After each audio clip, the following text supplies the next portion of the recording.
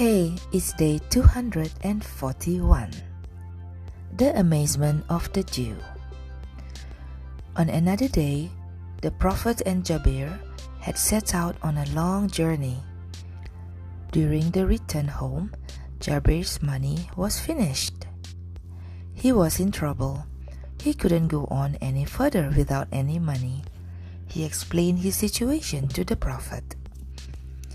The Prophet advised Jabir to sell his camel. So Jabir sold his camel to him. With the money he received from the Prophet, he met his needs during the rest of the journey until he reached Madinah. But he continued riding the camel he had sold.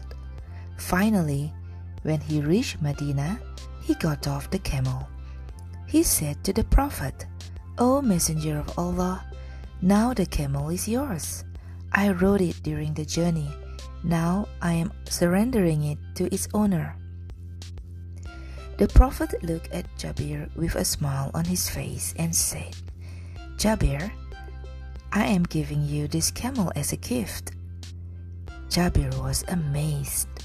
The Prophet had released him from his problems, and now he was going to give his camel back. Thanking the Prophet, he took the camel and set out for his home. On the way back home, he met a Jewish person. He explained to him what had happened. The Jew was also amazed. "So, Muhammad bought the camel from you, paid for it, and then gave it to you as a gift. Is that right?" "Yes," said Jabir, "that is exactly right." The Jew was still amazed, and like this, they departed.